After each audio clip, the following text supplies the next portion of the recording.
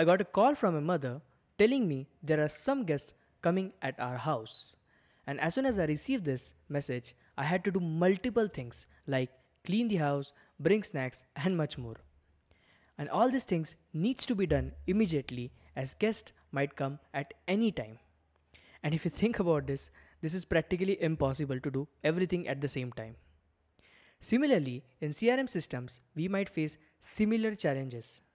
Let's consider an example. Let's say we have an external shipping system for shipped products. And whenever shipping is done, it sends the same details to Salesforce, and then Salesforce does variety of things just to keep a track of the shipped order. And this is where platform event comes into the picture. Platform event has a producer which produces the event, and event bus can be considered as a path which takes your data, and there can be multiple consumers consuming the data from the same event. In our case, when the product is shipped, the system will publish a platform event, and thus we can consume the same platform event to do variety of tasks inside our Salesforce app. Let's look at this practically with a coding example. So for our previous scenario that we have saw in the just few minutes before, in our case right now, as I don't have any external system or shipping system, so I'm going to consider Workbench as a shipping system. So as soon as the order has been shipped, okay, this Workbench is going to send us back, send the data back to Salesforce stating that the order has been shipped. Okay, so for that same reasons, Workbench is specifically going to go and interact with Salesforce, right? It's going to tell Salesforce that an order has been created. Okay, so for that reasons, what I have done is I have created a ship order apex class, and in this specific class I am trying to expose this apex class using shipping details, and I'm trying to create a post method, okay, where I will provide the order ID. Okay, so I'm just going to go with order ID for now. So what's going to happen is that as soon as I click on execute and I provide the order ID over here, let me provide the order ID over here.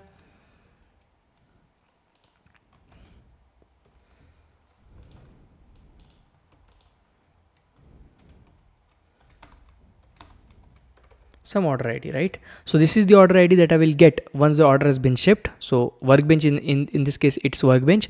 So as soon as the order has been shipped, we will get this kind of order ID from the external system. And once we click on execute, I think so it will execute successfully. Yes, it has been executed, and we will get this specific order ID, whichever order ID I have passed over here. I will get it over here, over this parameter, right? And then if I want to do anything, I can do it. So now in this case, we will get the order ID. But after getting the order ID from the external system, we have to do multiple things, not only one thing, but there are many things. So in this case, the platform event will come into the picture. So for the same things, what I've done is I have created a platform event called as shipping detail. It's just like a normal object. So if you want to go and create a platform event, you can just search platform events over here, and you can click on new platform event.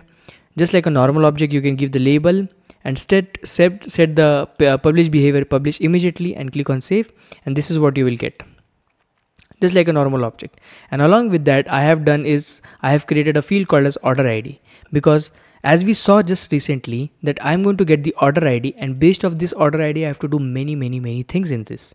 So right, so for that same reasons I have created an order ID field over here. So what I'm going to do is that as soon as I get the order ID from the external system, as I have to do many things, I will capture that order ID inside the platform event, and then I'll do whatever I want to. Right? For an example, what I'm going to do over here is,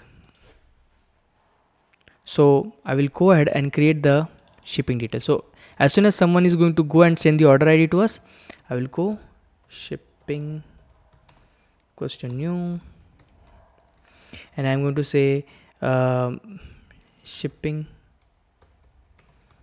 dot order ID __ C, which was the field that we created for our platform event, that is this,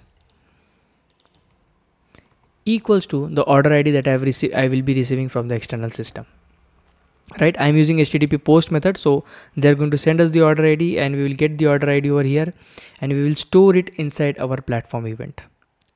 Now once that is done, I will say event bus dot publish this event, that is shipping event or the platform event that I've created. So what's going to happen is that as soon as some external system is going to send us any kind of order, we are going to get that order ID, and we are going to store it inside the platform event.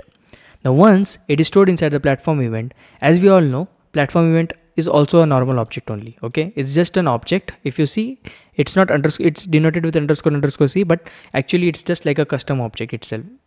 Okay, so whenever a record is going to get created inside this object, what's going to happen is that a trigger will get invoked for it. If there is any, a trigger will get invoked. So what I'm going to do is that I'm going to create a trigger over here, and I will say the shipping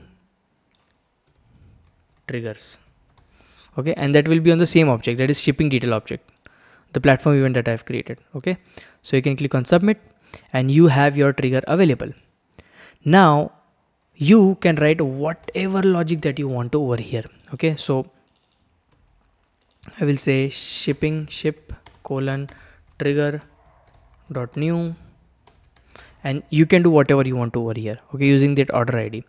So specifically what's going to happen is that once someone is going to go and send you the order ID over here, the platform event, basically this is the method that will get invoked, and you will pass the order ID and you will invoke a platform event over here. Okay, basically you are creating a record inside the platform event, and as soon as in any object, if you create a record, if there is any trigger, a trigger is going to get invoked over here, right? And from that trigger you can fetch the details of the platform, like the details that are stored inside the platform event, and you can do multiple things at a time. Okay, for an example, if I want the order ID, so I'll just use ship dot order ID underscore c. If I try to system.debug it, it will give me the details that I want to. Okay, so if I try to execute it right now, it will give me the details that I want to. Let me click on execute. Okay, it's successful. So most probably if I double click over here, okay, I won't get any details about the trigger because I have to set up the debug log. Okay, debug log for the automated process. So I've already done it. Right now let me delete it. So if you see right now, if I click on over here, platform event will get invoked, and because of this platform event, a trigger will get invoked. Okay, so if I click on execute, if I refresh this page, as it is generated by automated process, log will get created over here, and I can see the details. For an example, see, this is the order ID, or what did I name it as? I did not name it as anything. Okay, let me name it something like, for an example, SF Salesforce in 5 minutes, and I'll say plus. And if I do it over here again, let me delete the logs again.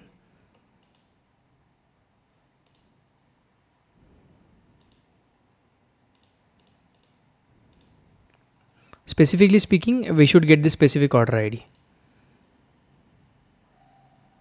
If I open it, yeah, as you can see, I'm getting the order ID at line number 6. So at line number 6, which is at, I think so, this specific order, this specific line, I am getting the order ID successfully. So external system is sending the data, you're capturing it inside the event, and you are using the trigger in order to control the specific details of this platform event. So this is how you use platform events in your real world example. If you found this video helpful, I request you to please like this video and subscribe to my channel.